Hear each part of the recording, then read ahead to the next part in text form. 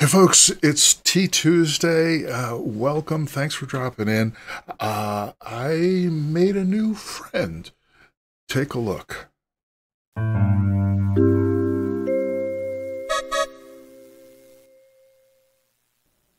Meet Beevee, the full self-driving vehicle. Beevee falls from the sky and drives around on a checkerboard. Now, you may be asking, where's the driver? Well, Beevee's the driver. Wouldn't be a full self-driving vehicle, would it? Beevee's got sensors for the color yellow, to the left and above and to the right. And Beevee's really into the color yellow. But Beevee has a problem, because unless Beevee ends up all alone on the checkerboard, which happens sometimes, what otherwise happens is this. It just keeps happening. And happening. And happening. New tires, big motors didn't help either.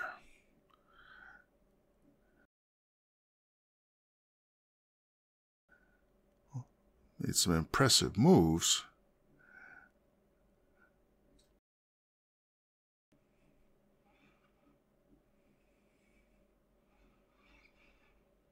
But the final result was the same. Beevee had a dream where front spoilers and a nitrous kit helped catch the yellow. But then the Great Spirit VB appeared and explained that the real problem was bad wiring inside. More yellow caused more velocity. What Beevee thought was love was more like aggression. But yellow is so exciting, protested Beevee. If more yellow caused less velocity, things could be very different. But sorry, Beevee, you're just not built that way. I wish to change my wiring, pleaded Beevee as the Great Spirit began to fade. And when Beevee awoke, his wiring had changed. Sometimes he still ended up in the void, but most of the time he lived happily ever after.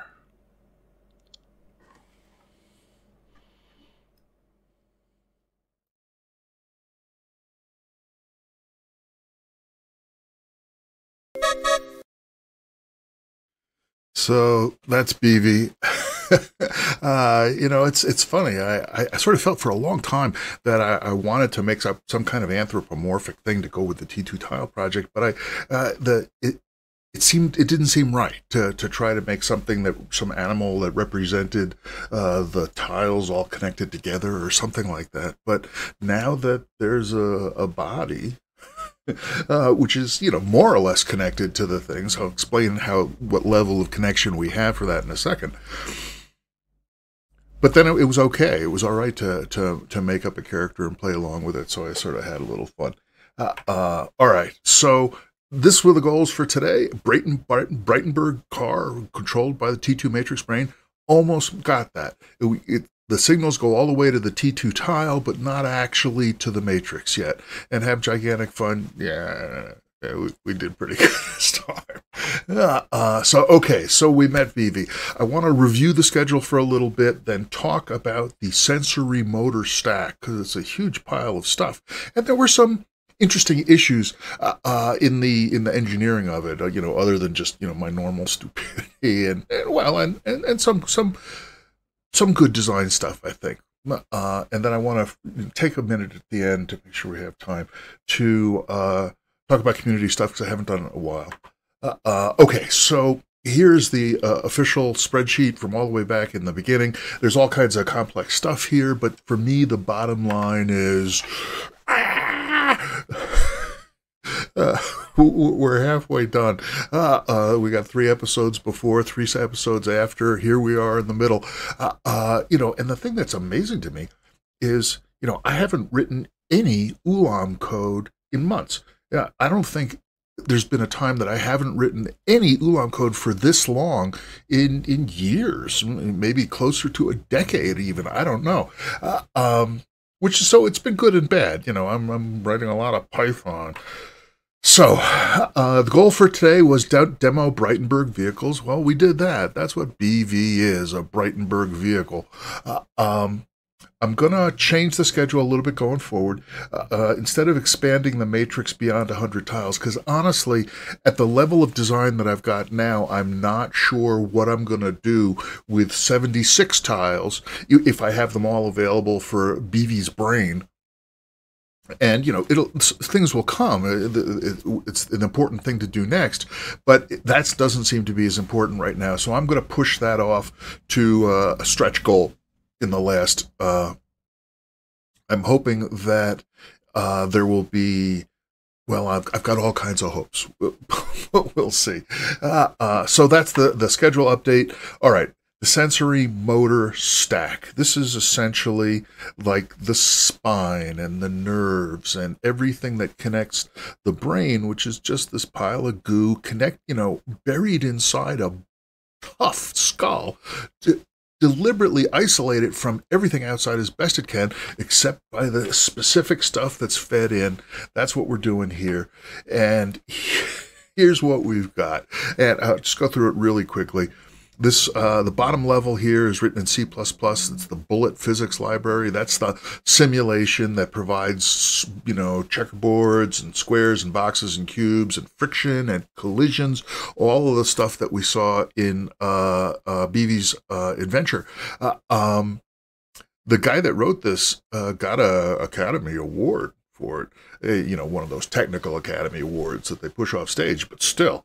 PyBullet is a layer on top of that to connect it to Python. That's where so these two things were out there in the world.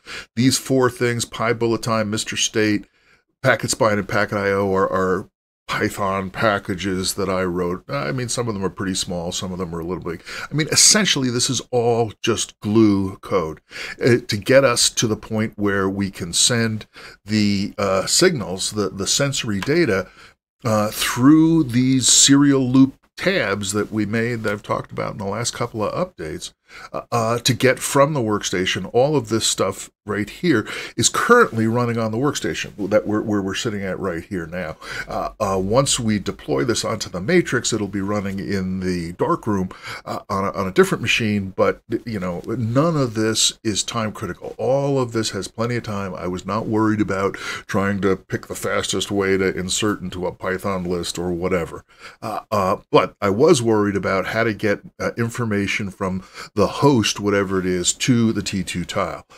And then up there, we got some more Python code. So the packets that get sent by Packet IO get caught by Packet IO at the other end and go into the T2 sur loop processing stuff, which is also Python, and then now goes to a new level, the brainstem level, which is written in C++,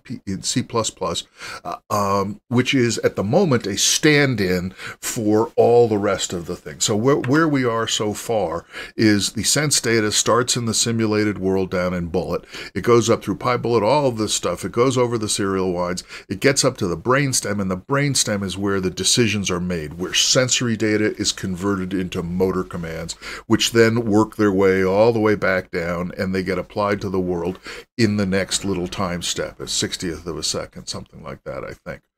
So, that's what's currently running. All of the stuff that we saw was doing this. The actual act of changing sense into action was happening on a T2 tile. The goal is to not have it in the brainstem, but to get all the way up into Ulam code so that we can actually write spatially distributed, robust version, all of that stuff to perform the processing that we just hacked in the brainstem. And these were the second generation. Just to close off that story, I screwed up the first one, as I'm exit software guy lost in hardware land. These second generation serial loop tabs work fine. I'm totally happy with them. They're great. Okay, that's that. Now, the community. I can't say enough how much it helps for me to have someone to talk to. And so the live stream audience especially, thank you so much just for that much. I mean, for carving out time, in a specific space-time coordinate. I mean, it's a big deal. Thank you.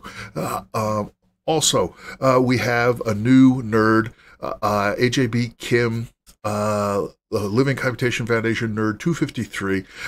Thank you for signing up.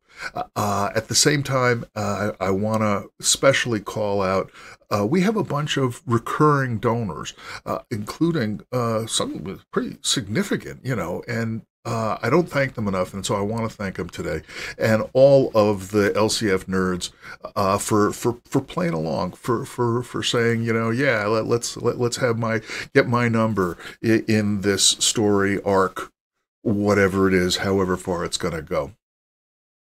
If one can stand to deal with Discord, there is a Discord that we have chit chat and so forth. It's pretty quiet. It's not that interruptive. But anyway, all of this stuff is wonderful. I mean, we may actually spend a little money soon, and I'll talk about that in a second. But one of the things about the donations that come in is, I've been spending mostly my own money to do all of this stuff. And I want to put the money into the foundation, but basically I have to be careful not to put too much money of my own money into the foundation, or the tax consequences are bad. So the more donations that I get from not me, the more that I can put in and still be okay with the IRS folks. So all of this, thank you. Yeah, and look at this. I mentioned this before, and I talked about it on the Discord to the folks there. There was this new hardware called Grayskull from a company called Tens Torrent that has this new dev kit that, I came across this thing here, Grayskull E75, $599 for this PCIe card, that if you go look at it, it's got tiles, it's got intertile connectors all put together inside this thing, and it's got a whole bunch of hardware built in to connect these tiles, to connect these cards, the Grayskull cards, to other Grayskull cards through the PCIe bus and so on and so forth. So I sent a letter saying, hey, I was interested, and I didn't hear anything. I expected that was going to be the end of it, but I got an email back, and they actually, Googled for movable feast machine and saw that what I was proposing to do, what we are doing in the T2 Tile project, is related to the stuff they're doing, and maybe we want to go ahead and buy one of these to evaluate it. Now, I've looked at enough things, and I've bought enough things and tried them to be, very cautious that this is aimed at doing, AI, machine learning stuff, and so it's really certainly wasn't designed with a movable feast machine in mind. But it's a lot of computing power, and it looks like it might be able to run different codes, so we could have element number 1 having an event on this part of the chip, element number 2 of a different type having an event simultaneously on a different part of the chip, and so on. So that could be pretty exciting for further out. So there's the Grayskull. And even look at this, so they have 2 programming models, TT Buddha top-down approach and TT Metallium bottom-up approach. And that's what I wanted to talk about before I run out of time. The whole building, here, I started from the bottom and worked up in this sense. And the whole point was to not let these things be coupled together. Oh yeah, I wanted to do a demo. Let's see if there's time. So up here, the thing saying updates, that's running on the Keymaster. And I'm just going to do this, and then I'll explain what it is in a second. I'm going to change this value, and then I'm going to say make. And now, so that's the brainstem that's running up at the top. And there wasn't even a simulation. There was no world. So I start up the world, and I change the configuration. There it is. So those, probably hard to see. That means that the world downloaded the new configuration file to the brainstem, which picked it up and went with it. So all of this stuff. So when we're going to be doing new simulations with the world, the brain is just going to keep on running. It's going to be like us playing a video game. When we die, our brain doesn't get reset. Our character gets reset, goes back to the spawning area, but we continue to think. And that's what's going to be the case for the T2 Matrix too. So it's kind of cool. I think it's kind of cool. So, okay. And that is it. And So, the goals for next time, March 5th. Beevee's brain coded in Ulam and running on the matrix, and then Beevee changes its own wiring, and then fun is fundamental. Have a lot of fun. Folks, thanks so much for dropping in whenever you come to see it, and I hope to see you next time.